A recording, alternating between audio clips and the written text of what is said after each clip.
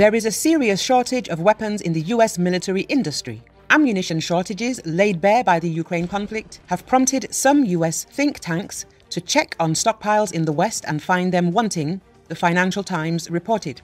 The military industry of NATO allies is not able to help either.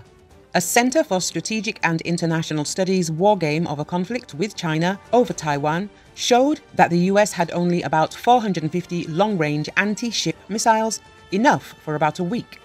Another think tank, the Center for New American Security, said the existing missile inventory is too small to blunt an initial invasion, let alone prevail in a protracted conflict against China.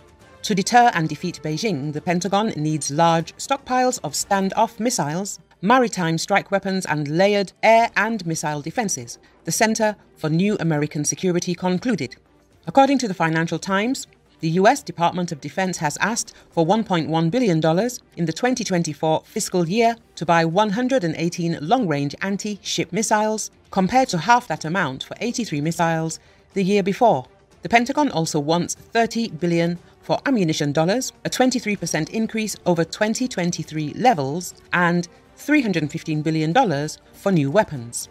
The Center for American Security has noted that the Pentagon tends to prioritize big-ticket items such as ships, planes and tanks, leaving missiles and munitions with inadequate funding. The Financial Times revealed that Western powers have spent a combined $170 billion on military and financial aid to Ukraine since February 2022. Kiev is still complaining about ammunition shortages, however. The US military-industrial complex has spent decades prioritizing efficiency and adopting the just-in-time supply chain used by other industries, according to the publication, leaving it unable to scale up production in wartime. Parts and labor shortages are currently a problem as well.